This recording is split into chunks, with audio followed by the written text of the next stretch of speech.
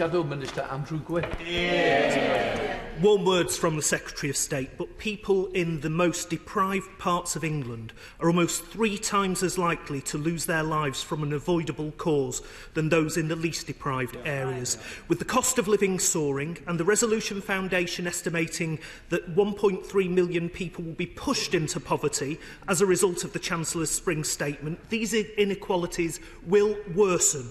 Why won't he just admit that his government has failed the poorest communities and start doing something about it? Thursday.